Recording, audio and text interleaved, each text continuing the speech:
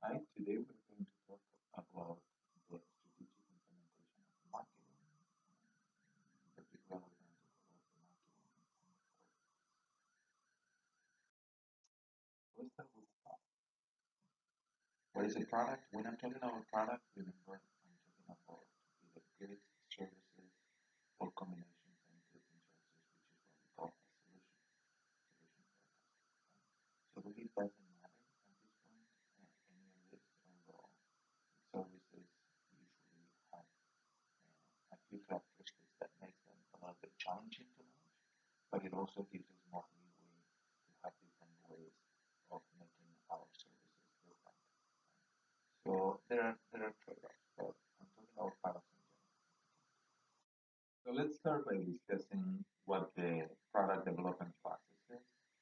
And I'm going to walk you through some of these uh, stages.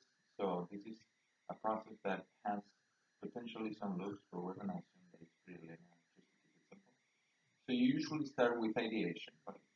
Ideation is coming up with new potential value source generation ideas, right? Something that is going to make sense from a consumer perspective. And in my experience, most companies have no trouble coming up with ideas.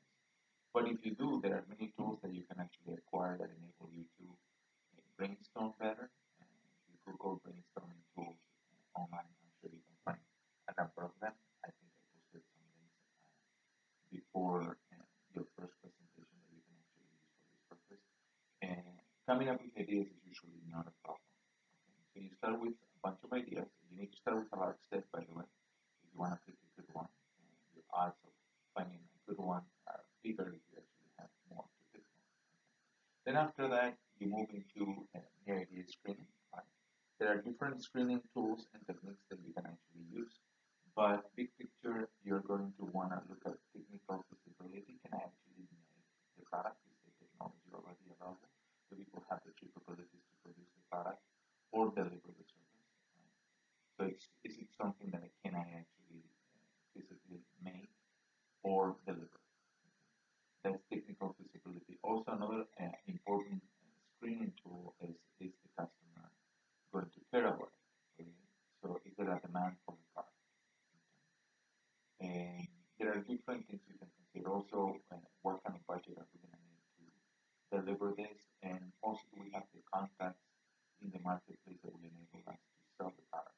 So do we have already established relationships with the retailers and wholesalers that are going to be able to enable us to take this product to market? So there are many things you need to consider from a screening perspective. Then after you have done some screening of areas that are maybe less feasible to start with, you're going to do a business plan. Sorry, not a business plan, a business analysis, business case. So what you're going to do is you're going to be looking at whether you can actually make money with this. Of course, it's a projection in the future of what you expect the demand to be. So you're going to do a simple demand estimation, which we have already discussed in class how to do. So you should do that here. Okay, and get an idea of whether if you can capture sufficient market share, which may or may not be easy to do, and can I actually make money? So you're going to do some financial projections in this case, but the most important step here is demand estimation. What would be demand for a product like this in the marketplace?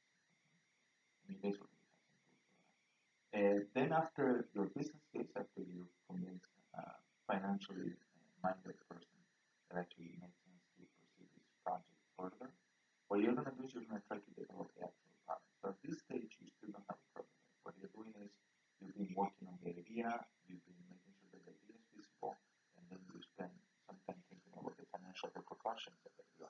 Now it's time to start developing the product and actually make it.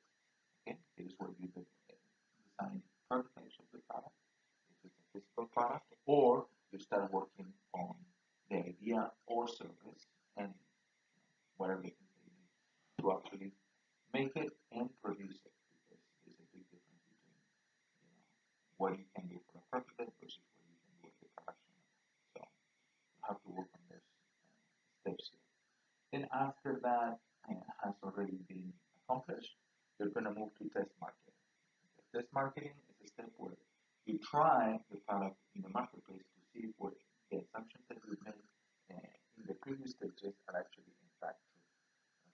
not always done for all products. Some products are launched without a test market, but products that are more risky or newer, they usually are test market. I'm going to show you in the next slide a few locations where products are test marketed. This is like a mini launch where you not only try the product but also all the other marketing mix elements. So that's going to be the pricing, it's going to be the promotional aspects. So you're going to basically be testing everything to see how it will be working in the marketplace before you go and launch broadly for the entire market. Okay? And then finally you have commercialization, which after the test market has been successfully, hopefully, and you go and launch the product nationwide or worldwide. It depends on the scope of your strategy, of course. Now, here you have, like I was mentioning before, some cities that commonly used as test markets within the United States, and the reason why they are picked is because they are supposedly representative of what demand will be for the entire country. Okay, so when you actually use multiple of these cities, it gives you a good sense for what's going to happen countrywide. Now, let me give you a warning about test markets. The problem with test markets oftentimes is that competitors know that you are test marketing something, and because of that, they will mess up your results on purpose. So they will lower the prices only in the locations where you're test marketing of products that they might have that are competitive, and because of that, the results that you might find might not actually be representative of the entire country because they might not be able to lower the prices countrywide. Okay, so you need to be aware that competitors know that you're test marketing something, and because of that, the results may actually not be representative. So there are challenges with this, and there are ways of solving this. You can also stimulate test markets, but anyway, that's beyond the scope of this class. Now, let me mention this though. Regardless of whether you test market or not, most new products fail. Here you have a silly example of a new product. I think this is a brand extension of for Colgate. Colgate lasagna, right? It's not exactly. Oh, this is a real product. Okay? So a lot of the products fail. Some of them, like this one, because they had no business to be launched in the first place. I don't know how this went through the process that I just described and actually ended up being commercialized in the this market level. But having said that, most products, regardless of how crazy they fail at the rate of between 70 and 90%, depending on how you define failure. Right? If you failure, you define it as being out of the market in 2 years, then the figures will be lower. But if you look at projections of revenue in sales and amount of money spent and the amount of profit earned, most products don't make it to the estimates that they were having. So new product development is a risky business, but you have to develop new products. And the reason why is because even though it's risky to launch them, because most of them fail, the ones that don't fail are the ones that are going to carry your company through in the future. If you don't develop new products, you will become irrelevant in the marketplace and you will go. Now, when it comes down to products, there are different types of products. So, and here we're going to make a distinction from the perspective of the consumer as opposed to just looking at some of the perspectives that we have used before, like products versus services. What we're going to be looking at here is the way people buy products. And one of the important aspects of buying a product and the different steps that you actually undergo as a consumer is the amount of information search that you conduct. So this is the idea of how much time you spend collecting information about the product and product category so that you can make a better decision. Other aspects that we're going to consider here is also how do you evaluate products. Do you evaluate products, in a simple way where you use heuristics, like, for example, the cheapest product is the one I'm going to buy. That will be a heuristic where you just have a simple decision goal. Or do you really take into consideration every potential aspect, from the specs of the product to the warranty of the product to the if you're using a lot of that information, the way you're going to be evaluating products is going to be different. So based on this important aspects of decision making, we're going to make a distinction between three different types of products. We're going to talk about convenience products, we're going to talk about shopping products, and specialty products. So let me just give you a sense for what these things mean. Convenience products are products where the amount of information search that is done by the consumer is pretty light, so there is barely any information search done, maybe very minimal, and or the amount of time spent in decision making is almost automatic. So these are products that you're great example of convenience products are anything that you will see next to a checkout in any large store. Okay, you have all these things like gum, cigarette lighters. Now, one thing you will find is USB cable. So there are a lot of products like this candy that are placed in there, and these are products that if you see them, so that's pretty minimal information search, which is I'm aware that they are there. And then based on that, you quickly make a decision about whether you want them or not. Also, these are products that are traditional, associated with a lot of financial risk. Usually, convenience products will not be something like a car. The reason why is because there is some risk associated. But number two is shopping products. These are products that people spend a significant amount of time in looking for information, and also when they are going through their deliberation about which products to choose from the consideration set that they have developed by looking maybe online at the products that are available, maybe asking their friends or family members about it, or maybe just going to a store and looking at what's in the shop. Those are all information search strategies. They're all viable, obviously. So you do a fair amount of that, and then after that you spend a fair amount of time thinking about which product to buy, right? So these are typically things like durable goods, cars, telephones, laptops, clothing could be, right? It depends on the consumer. Right? But a lot of these products, people spend more time looking for and more time considering which one to buy or not. But there is some trading off between different products. So there is some substitution that can happen within the product. Now, finally, you have specialty products. Now, these are products where the consumer is particularly interested in certain characteristics of the product, and because of that, they're going to go out of their way in terms of effort that they're going to put to locate these products and acquire these products. Okay, and so because of this, what's going to happen is the consumer is going to be less willing to trade off between different features or aspects of the product. Because of that, there's going to be less substitution. So these are products that the customer is searching specifically for. Typical products that will be considered here will be things like designer clothing.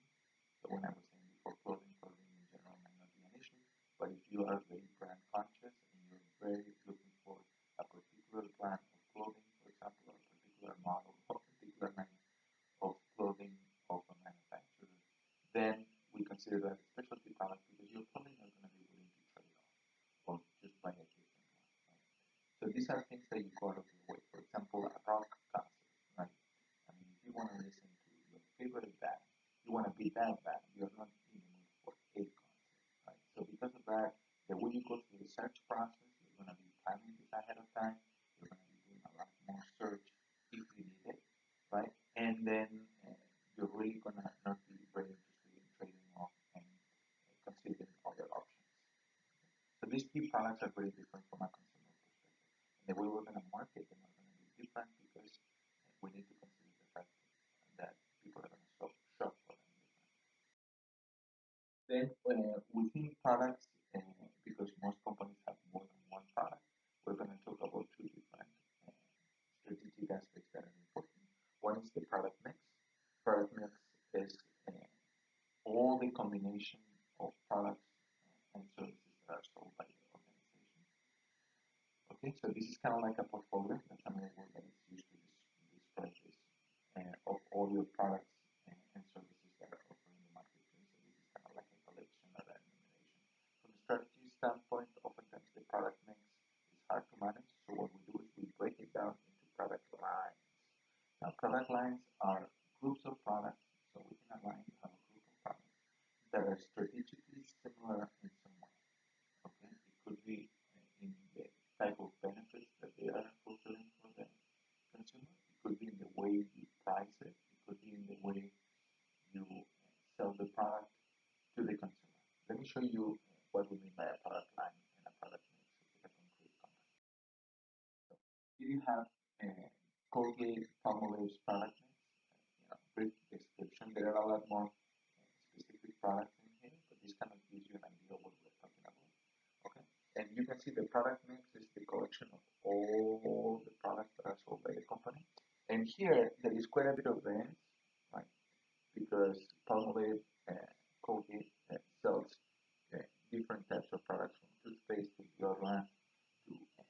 products like Ajax, right, to pet food.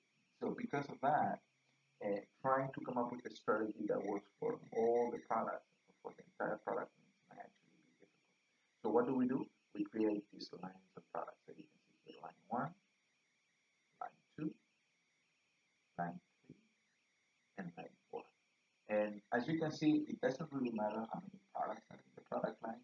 What matters is the fact that pet nutrition, even though there are only a few types of products in here, and pet nutrition is probably very different from, I don't know, oral care, right? So because of this, what you're going to do is you're going to treat them differently from a strategy, from a marketing strategy perspective. So you're going to use this concept of the product line to determine which products are going to be managed how. So everything within a product line, probably you're going to make decisions simultaneously. Okay, but at least those decisions are going to be coordinated in some way. So if you make a price change in oral care, like in toothpaste, it might actually have an impact in some of the other products within oral care. But if you do that, that should probably have no bearing on what happens with pet nutrition. So because of that, we use this concept of product line to make strategic decisions that make sense not only at the product level, but also at the group of products that are interrelated or part of the same product. Now, every product has a product life cycle. What do I mean by this? And products are in a way like people, right? So from the moment you are born to the moment you actually die, you go through different stages in life where things that happen to you, they are very similar to everybody else that is in the same cohort or in the same time frame into their life. Right? So we know how kids and toddlers are, and teenagers, and then young adults, and they all have different things going on for them. So the same thing is going to happen with products. Right? So what we're going to do is we're going to break down the life cycle of a product in four main stages. We're going to talk about introduction, growth, maturity, and then the decline stage. Let me walk you through what this means a little bit in a diagram. So here we have the typical picture that you will use to depict what the product life cycle is. Okay, let me walk you through what these things are. Let me start with the bottom. The axis at the bottom is time. Okay, so time is here the axis that is increasing. It starts at zero here, and then it goes and it gets bigger as it moves towards the right side. So time is going over here. Here is where the product is introduced. Zero means the product is launched into the marketplace. That product didn't exist before. By the way, this is not for specific products. This is for the product category. So, for example, if you're looking at laptops, right, you will see this when the first laptop was introduced in the marketplace, I don't know, maybe in the 60s or 70s. So this curve shape that you see here. It's a regularity that we have seen in many product categories across the board if you aggregate for the entire industry. So this is for all laptops, not for the specific model. In a specific model, you might see this curve shape or you might see a different one. Now, what else do we have in the other axis here? In the y-axis, we have here usually either units, okay, which is what you can see here in the blue line, or it could also be dollars, which is you have in the red line. So we have two diagrams here combined. I'm going to first talk about the blue one, which is sales in units, and then we're going to talk about profits. Okay? Now, what you're going to see here is you're going to see that in the introductory stage, what happens is obviously sales are pretty low in the beginning, they are zero, right? So this diagram should start at zero. Okay, and what you can see in this line, the blue line, is that as time goes by, sales are increasing initially. And the slope of this curve, it tends to ramp up in the growth stage. Right? That's when the product starts to become quite a bit widespreadly available in the marketplace, and people are really interested in the product. In the introductory stage, you have only a few people in the marketplace because the product tends to be very expensive. By the way, if we were to plot price, which is not here, but you will see in reality is that price is probably going to be decreasing over time. So it's going to start, yeah, by the way, the axis is not made to scale, but price will start high and it will decrease over time like this. This is what you see in the real pricing if you're keeping. And then at the end, you might have a little bump, and I'll explain the bump later. Okay, anyway. So you have sales here in the blue line, not the black line. What I just drew is price. Okay, price is in black. Okay, and in the blue line, what you can see is how this curve ramps up during growth, and then eventually the market matures. Okay, and here you can see maturity by the curve basically flattening out and eventually starts to go down and it goes down during the decline stage.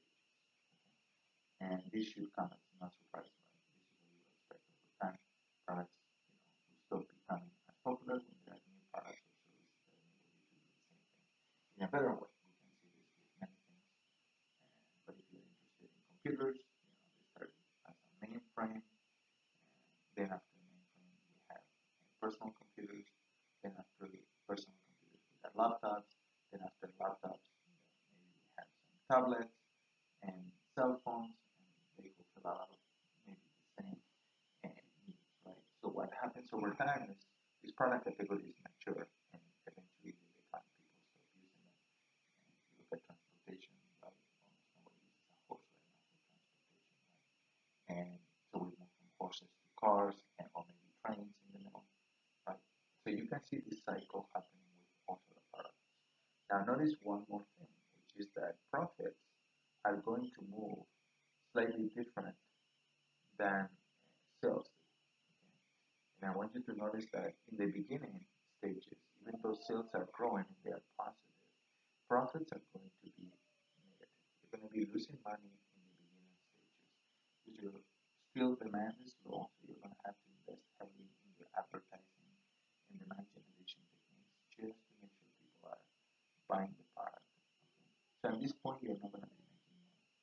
Okay, and where you're going to start making money, when most of the money is made, is in the growth and mostly in the maturity stage.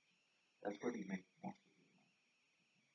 And then finally, at the end, money comes down like demand does. So no surprises. Let me talk about price for a minute. Like I said, in most product categories, what you will see is this downward slope in price. So price is going to start high in the beginning and it's going to drop over time, which makes sense. Why does it drop over time? Because as you start selling more and more units of the product, you're going to have an incentive to drop the price because you're going to become efficient at it and you're going to be able to make the product for cheaper. But not only that, you're going to have more and more competition. So what's going to happen is that as people see that you're actually making money and selling a lot of units of this product, what they're going to do is competition is going to jump into the marketplace. And because of that, your prices are going to drop because you're going to have more competitors. And because of that, if you want to keep selling units, you're going to have to drop your price. And now, let me briefly explain at the end of pricing, you might have a little kink in here. And, and you see this a lot when a lot of the competitors get out of the market because the product's in decline and there are less and less competitors interested in selling the product. So as less and less competitors are in the marketplace, the supply is reducing because of that. The demand still, even if it's low, if it's higher than the low supply that you're going to observe, you will see a change in demand, like an increase, not in price, you will see an increase in prices because you just cannot find the item. So if you're trying to buy, for example, a new video games for an old console like a Sega video game console because they stopped being made maybe 10 or 15 or 20 years ago, you actually want to find some of these games. The prices have gone up, and the reason why is because they are actually hard to find. Same thing is true of classic vehicles. Here you have some products uh, that you can buy today in the marketplace that will give you an idea of what kind of products and in what stages. So you have, maybe ultra high definition TVs. I think now we're moving from 4K to even 8K. So this is kind of like moving up in a hurry. Maybe hydrogen fuel cells. I'm not sure this technology is going to take off, to be honest with you, because it does have some challenges and people have been working on it for a long time. But they're definitely in the introductory one of these vehicles in most places. I know Honda has offered some of them in California under the brand name of Clarity, but we'll see what happens with that technology. And in the growth stage, you have products like 3D printers, which are pretty popular right now. They're starting to become.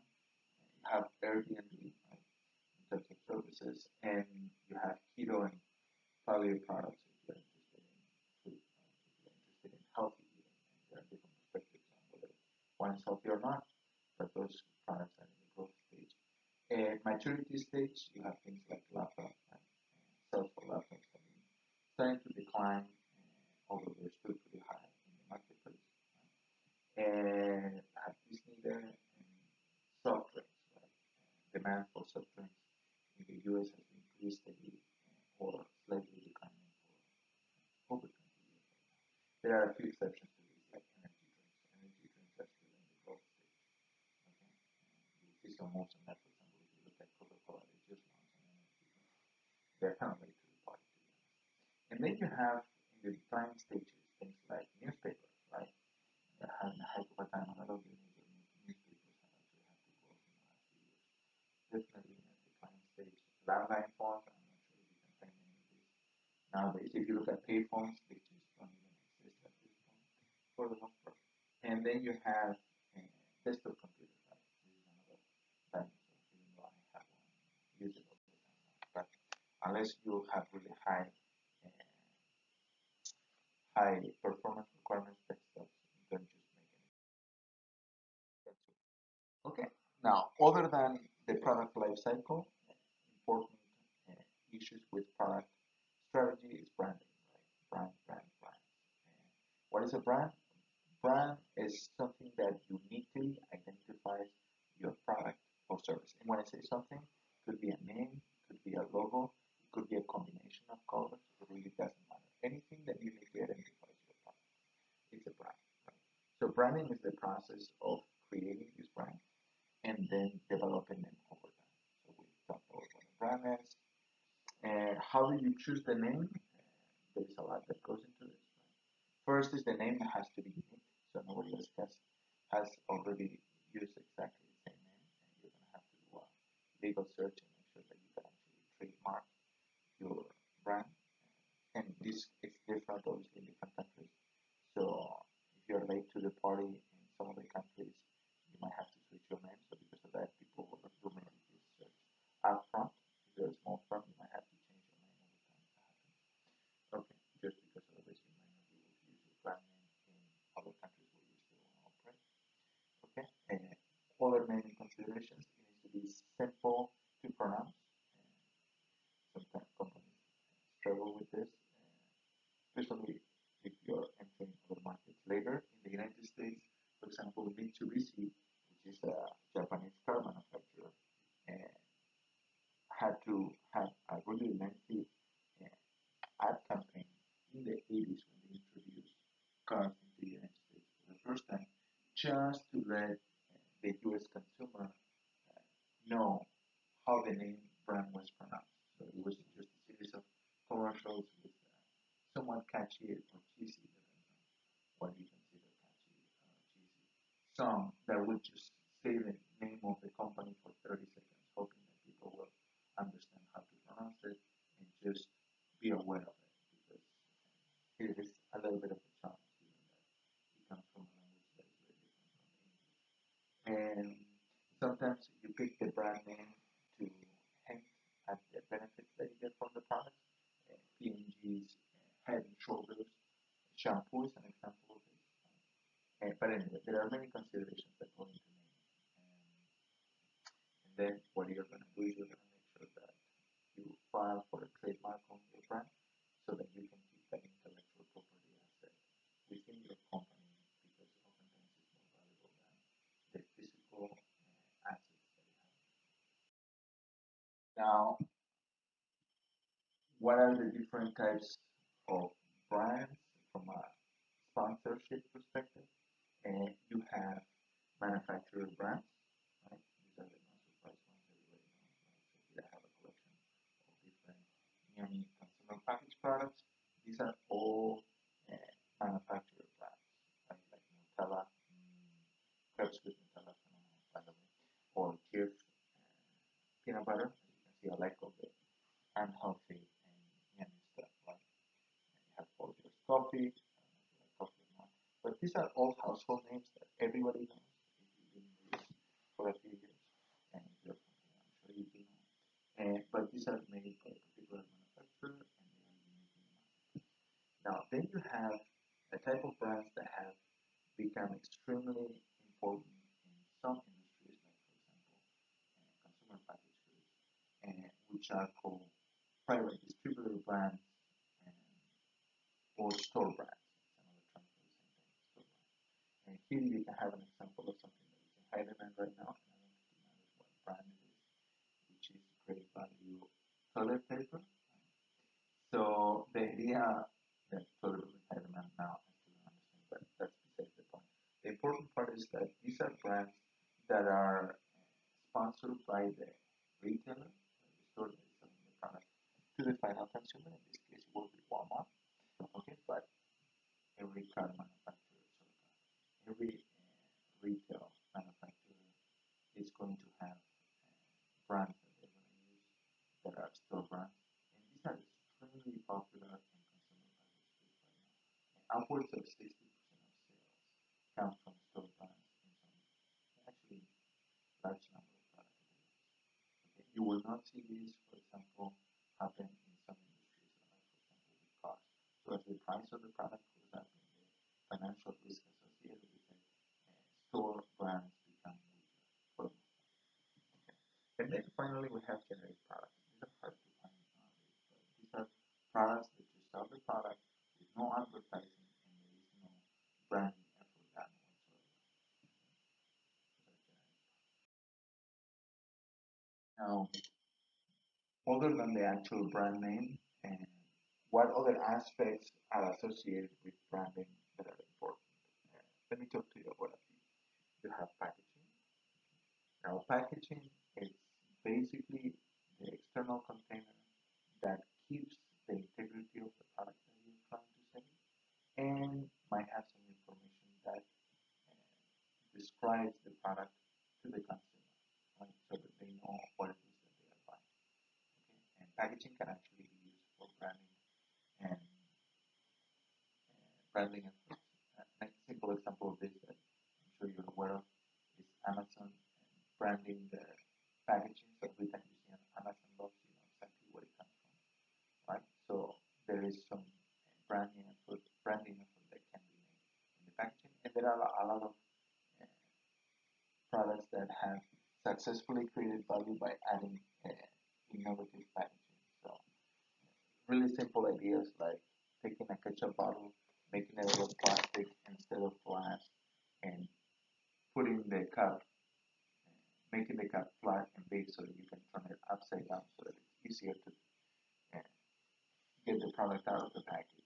And seems like a very simple idea, but for over 100 years, nobody thought about it. So you can actually innovate and create value with the packaging.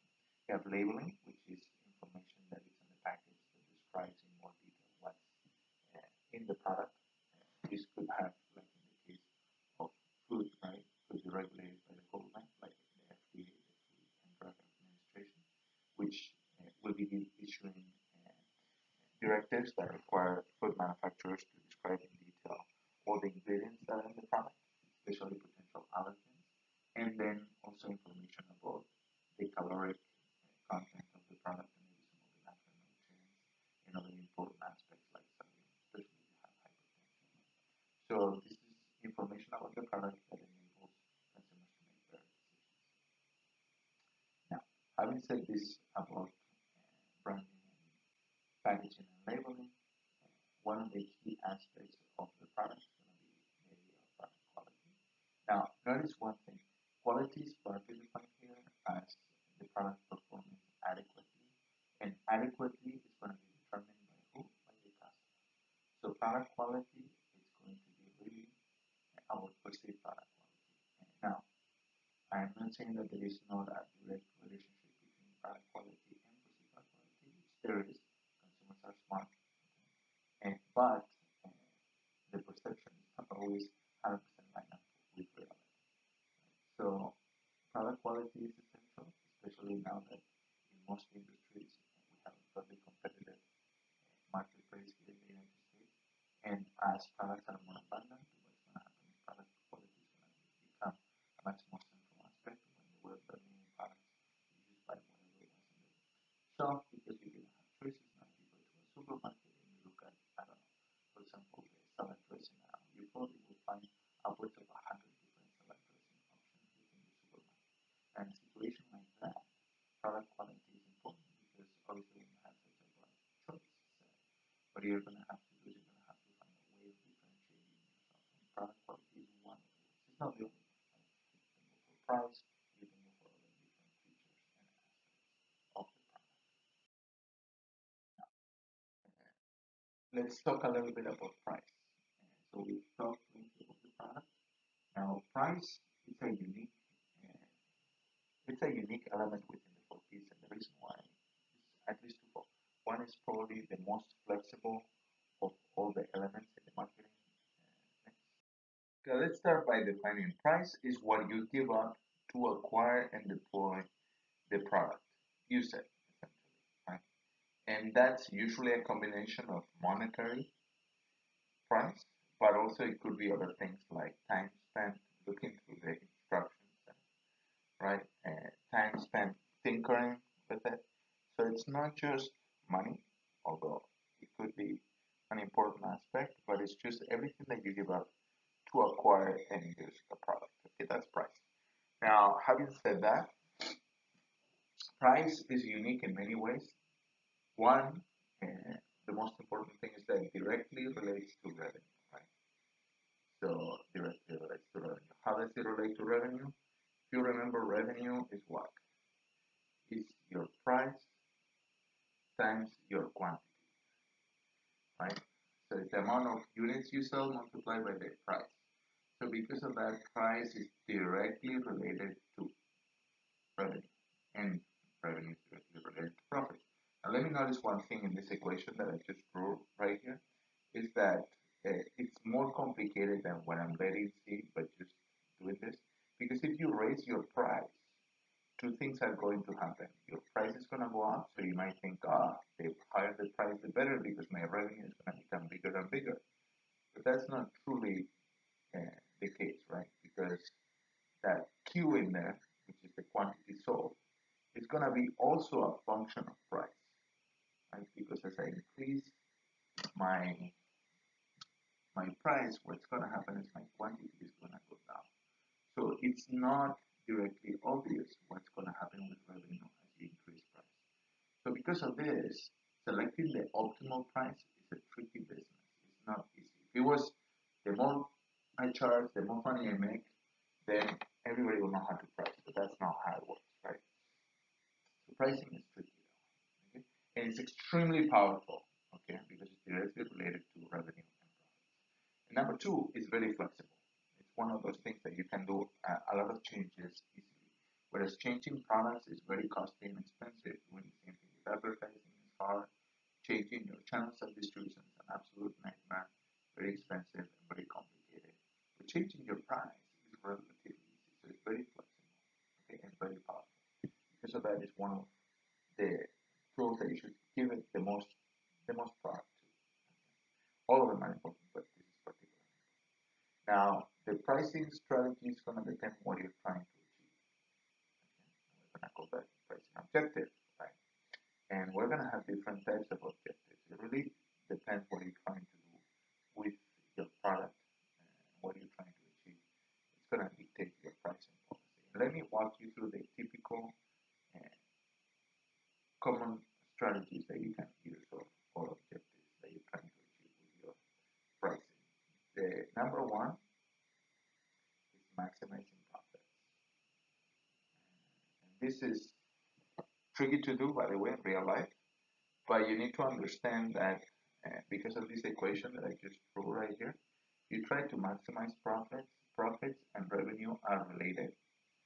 So profits pie is going to be what? It's going to be your revenue minus your cost. Okay. So because of that, if you're trying to maximize this equation, I just do right here, price is going to play a role because it's part of that R. Okay, that revenue here, as you can see over here, they are related, right? Price is an important part of that function and it's not trivial. Okay? So typically, if you're trying to maximize profits, your prices will be relatively high, but the question is not relatively, but exactly how high they should be. That's not easy to do. There is specific tools that you can use for that. You need to look at things like demand estimation, which we have talked a little bit about, but also you look at something called elasticity that tells you how demand changes with prices. Yeah, we're not going to talk about that too much in class, but I want you guys to be aware that it exists. So if you take another marketing class, that's one of the aspects that you will spend some time talking about. Another thing that you can try to consider to do instead of trying to maximize profits is increasing your market share. And notice one thing, market share and revenue are very closely tied together. So if you're trying to increase market share, what you're trying to do is you're trying to sell more and more units, and the way to typically do that is to lower your price.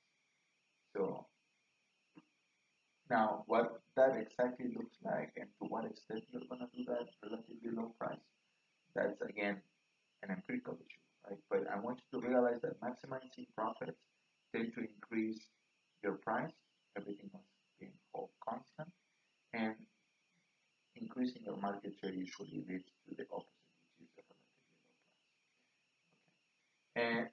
And then there are other things that you might try to achieve other than these two, which are probably the most popular goals. And you might be trying to maintain the way things are. That's what we mean here by maintain the status quo. Status quo is how things are right now. Okay, and the most basic requirement or objective that you can have for price is to survive all the time, right? So that's the self-sufficient quantity that you are going to at least break even. Okay? You can do a break even analysis to see what price you should be charging for this concept. Okay. Now, how do you go about pricing products in general? In general, there are two strategies it hasn't come across already. It's either to charge a high price or a low price. Okay? But we give different names to some of these strategies. I don't know if it's to confuse students or not. And if you're looking at new product pricing, one thing that you will see a lot is this term called price skimming.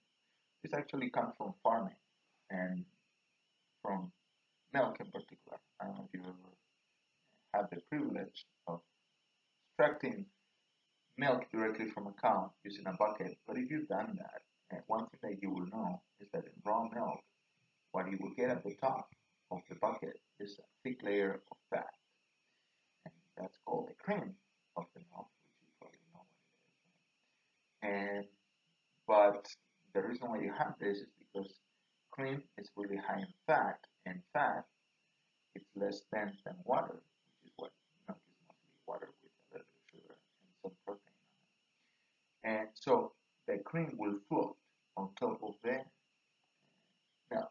So what do you do to get the cream, which is the best part of the milk? You skim the milk. You take that top layer of fat from the milk, and that's why you call charging a high price skimming, which is taking the best part of the market, which is the top of the market. And how do you do that? By charging a high price. What do I mean by the top of the market? Those are the people that are willing to pay the most for your product or service. So that's what price skimming is. And you have also penetration pricing, which is the opposite, right? So I was telling you that there are two key strategies, either pricing high or pricing low. Well, another way of talking about a low price is called penetration pricing, which is trying to lower the price so that you can make the product more popular in the marketplace and increase your unit sales. So Chuck is trying to get market share at the cost of profitability, by the way. There's no free lunch. Other pricing strategies that you might hear about, right? One is psychological pricing. The way consumers make decisions is not relative, it's not always rational. And because of that, what people do is they try to leverage the fact that we make decisions in an imperfect fashion. One way of doing that is this idea of even or odd pricing. In particular, oil pricing. Let me talk about what oil pricing is. If you've ever seen a price like this, 9.99, what they are trying to do, this is called oil pricing. And they're trying to do is they're trying to give you the impression that you're paying less than $1,000. But everybody knows that there is almost no difference between 9.99 and 1,000. But for some reason in our brain it registers differently.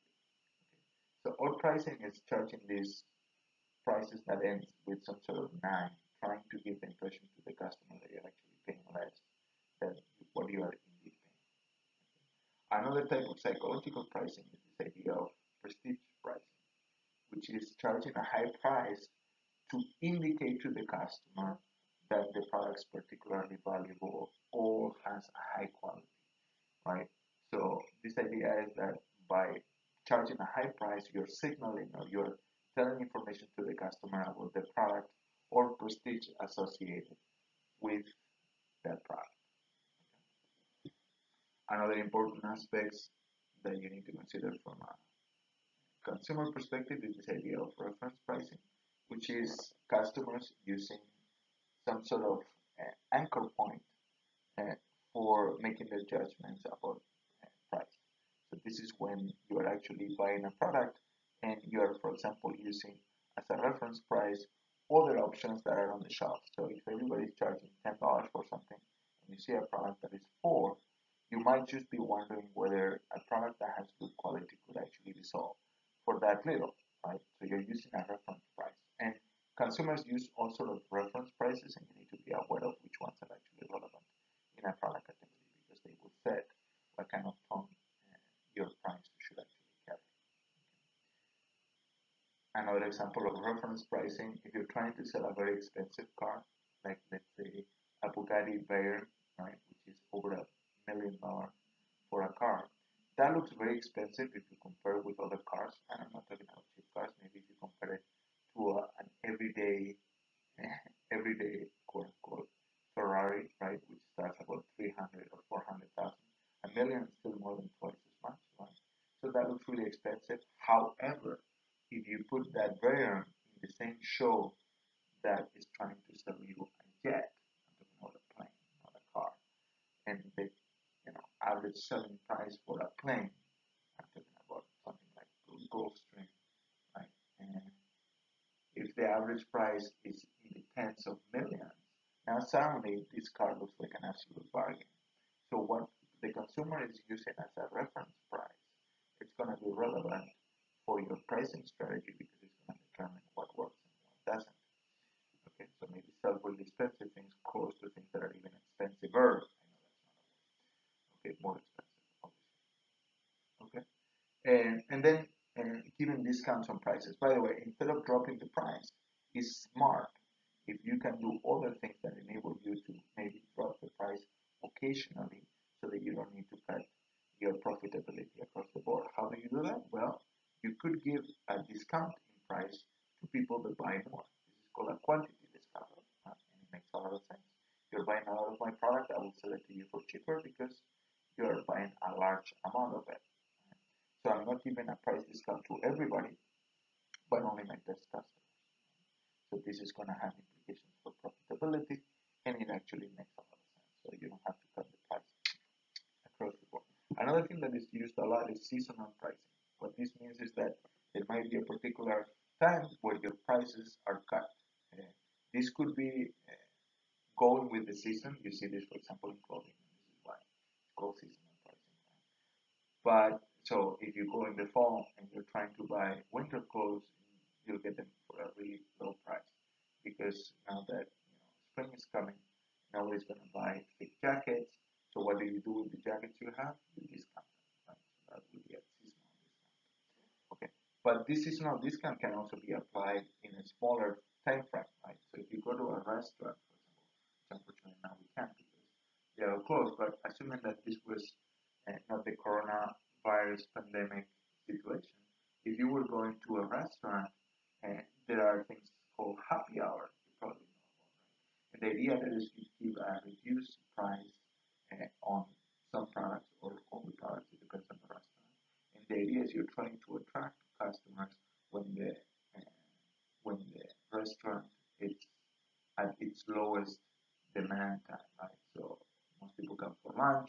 for dinner. So what do? You have happy hour maybe a couple of hours before dinner, try to attract your customers. So you're reducing your prices only for a limited time,